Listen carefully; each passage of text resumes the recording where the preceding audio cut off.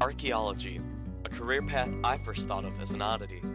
That opinion changed when I visited the first president's home, down a simple path that I decided to roam.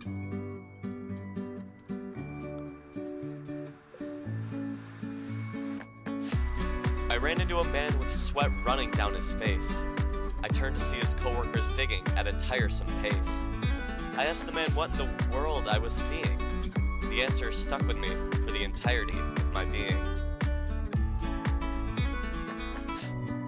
There was always three responses I receive when I tell others of my major. Some say isn't pursuing that subject a useless wager.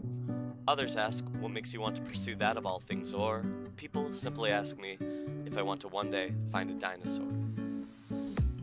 I always had an answer to say in return, a passion inside and responses it would yearn.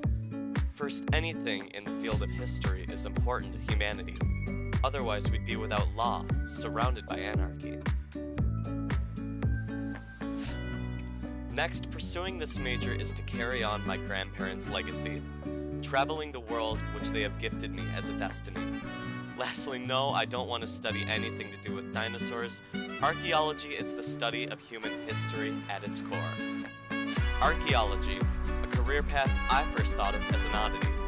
But now it's what I want to pursue, all beginning with what the man and his team sought, the old fence line where George Washington would keep his livestock.